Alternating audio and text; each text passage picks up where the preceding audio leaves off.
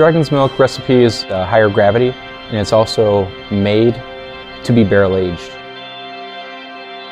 It's the beer that we make that needs the most time and care and love and attention, and it's always been its theme. To make great beer, you need great ingredients. So we put a lot of work into the quality control of the incoming ingredients.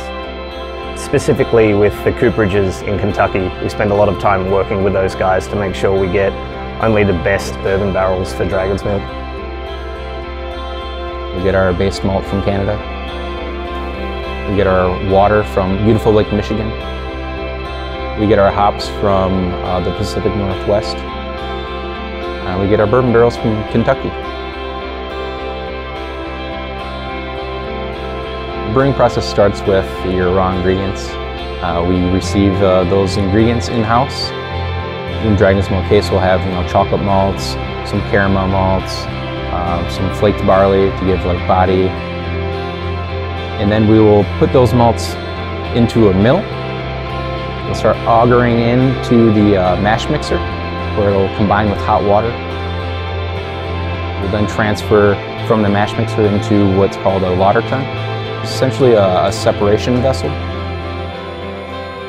From that point, you then will divert into the brew kettle. Once you get your kettle full and hopefully boiling at that time as well, and that's when we start adding hops. The guys who work in that area, they need some time for the beer to be able to get to the right temperature. Purgatory is just a resting or holding point where Dragon's Milk spends a little bit of time before it gets put into the bourbon barrels.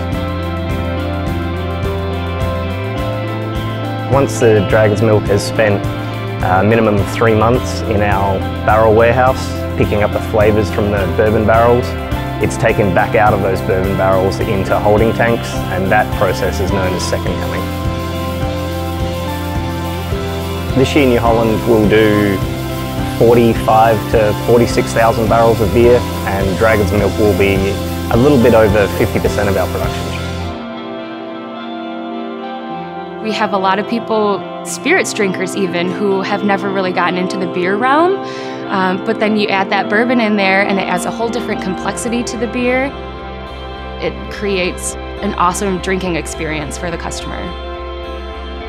If you like bourbon, Dragon's Milk can be a really good segue into beer. You get some of those vanilla characters, the oak characters, a lot of things you get in bourbon, and that's a huge component of what the beer is. If you're a fan of red wines, generally you're looking for a bigger, more complex flavour, and I think Dragon's Milk definitely has that. There's layers of flavour there that I'm sure you can appreciate if you're really into red wines.